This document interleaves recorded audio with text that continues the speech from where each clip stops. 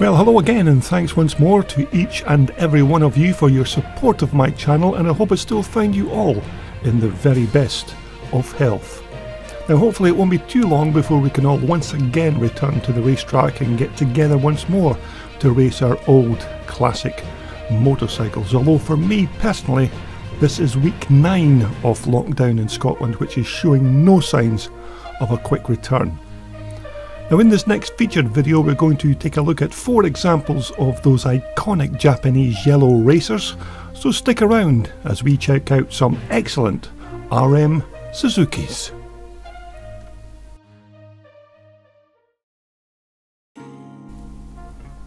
Now our first race bike is what I think is a 1978 RM 250. Now it may not be entirely accurate on the year, but I'm sure it's 1978 or thereabouts.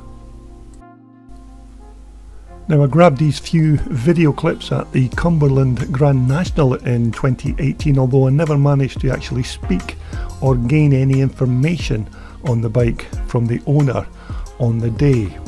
But it's still a very nice example of a 1970s RM Suzuki, although not fully original with its different rear shocks and exhaust tailpipe, but still a lovely little machine nonetheless.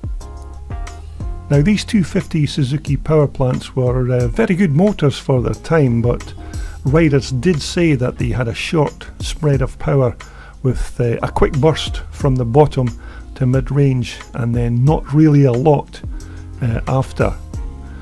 Now reed valve induction, of course, fed by a 36mm round slide Mikuni carburetor. Now these motors also had a new-fangled electronic ignition, which was quite a new upgrade for its time. Now the front end on these 250s only gave the rider just short of 10 inches of travel, which was not great when you consider the equivalent Honda CR250 was serving up about 12 inches of suspension movement. An alloy fuel tank for 1978 of course, and 1980 Suzuki would then move to plastic fuel tanks. Of course a very strong and very light alloy swing arm fitted to these 78 250s. Now in 1978 many riders tended to change the tailpipes on these RMs, not because they were noisy but because they were actually made of cast iron and quite heavy, so riders tended to change them for a lighter alloy replacement. And as you can see here, this rider has fitted a nice alloy Pro Carbon Racing tailpipe, which should go a long way to shedding precious pounds from this little 250. But for a 250 motocrosser, these RMs were not particularly light bikes, and I think they actually clocked in at about 230 pounds, which was a bit on the heavy side considering this was still an air-cooled 2-stroke 250. But these were still very quick little racers for their time, with decent front suspension and of course that perky reed valve motor. Only riders did complain at the time that the original factory fitted rear shocks were not good, which tended to let the rear of the bike jump around on anything but a flat, smooth racetrack.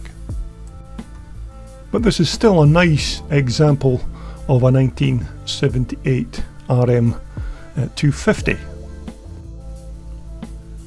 Okay, next up it's the turn of Mike van der Meer's 1977 370 Suzuki. Now again, this is not a fully original machine from that year, but still a nice looking bike, and this is Mike's backup machine to his 250 Maiko that he normally races. Again, this particular model had very good suspension, sharp handling and a decent 2-stroke motor, and when the rider was in the mood and had the bike set up just right, these were bikes that could still be first across the finish line. Now this particular bike was actually scheduled to be ridden by American rider John DeLagnis at the big Drumlandrig Castle event in Scotland in 2020, although as with everything else in this current climate, that was another event that was cancelled because of the dreaded COVID-19. But they say that these 370 reed valve motors were near as damn carbon copies of Roger de Coster's RN 370 works bike, and with a 5-speed gearbox and a new steel frame, it was still a decent little package. Now these motors once again were fitted with Suzuki's PEI, or pointless electronic ignition, to give it its full title. Okay, these were not the best motocrossers from 1977, although some might say that the Yamaha and even the Michael were better bikes, but these 370s were quite easy to ride and very competitive in their day.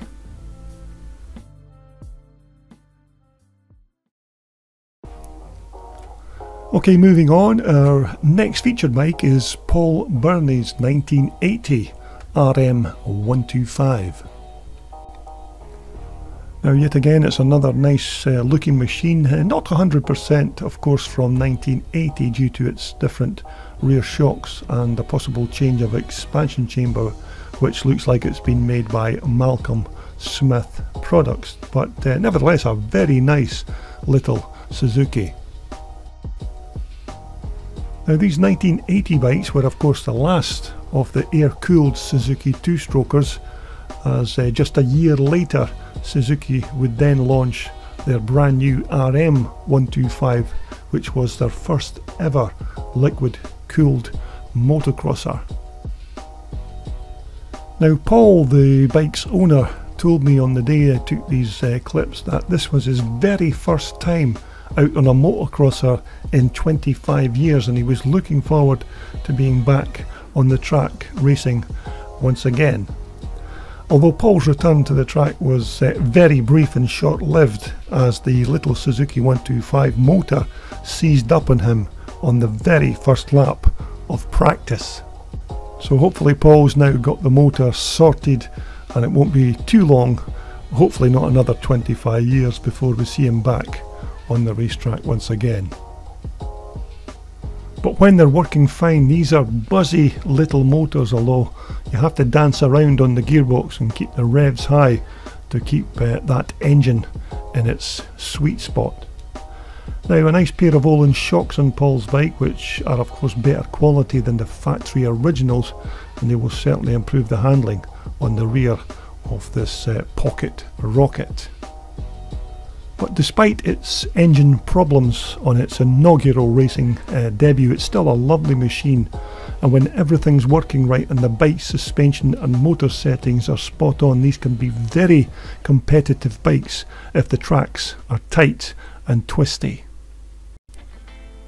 Okay, our final Suzuki machine in this short video clip is Brian Hamilton's 1983 RM 500.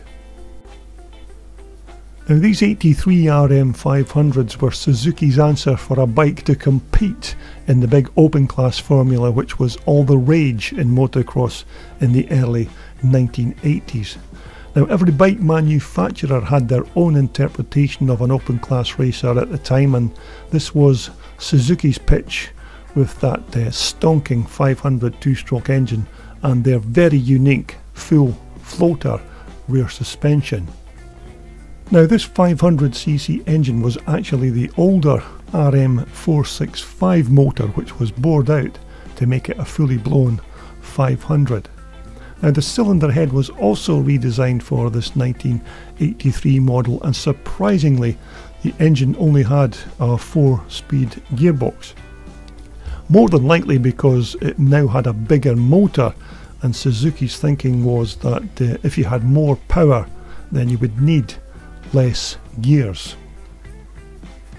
And also riders say that the carburation was a problem when these bikes left the factory, and it was difficult to tune the flat slided 38mm Mikuni carb. Plus the carbs on these bikes had no idle circuit, so you had to be on your toes into the slow turns. Now, one of the other items criticised on these bikes back in the day was the marshmallow type front forks, which riders complained was just far too soft for an open class motocross bike. Although, mind you, the rear end of the big 500 was a very different story, and Suzuki's full floater dual linkage suspension system was one of the best rear ends on an open class bike of its day. Now, the single rear monoshock unit was mounted on a linkage at both the top and the bottom, which, as the description suggests, allows the shock to then float independently at each end. Now, these two alloy support struts were part of that very successful full floater suspension assembly. Now, an alloy box section rear swing arm, of course, which combined with the rest of the 500's full floater rear end was just a sign of things to come on motocross machines in the future, and variations on Suzuki's systems would be copied on other manufacturers' race bikes. But despite the big Suzuki's little niggles, this was still a very fast and reliable open class racer. Now, it wasn't as quick as its equivalent Honda CR or KX Kawasaki, but it was lightweight and it could turn on a dime, and of course it had one of the best rear suspension systems on the market. So there you have it. I hope you've enjoyed taking a look at a few of these Suzuki examples in this very short video, and don't forget, if you like what you see, then remember to subscribe to my channel to view more of these old vintage crossers right here on Classic Dirt Bike TV. This video was brought to you in association with WorldSport, the world's #1 supplier for all your off-road and leisure sportswear. Just visit their online website for more information.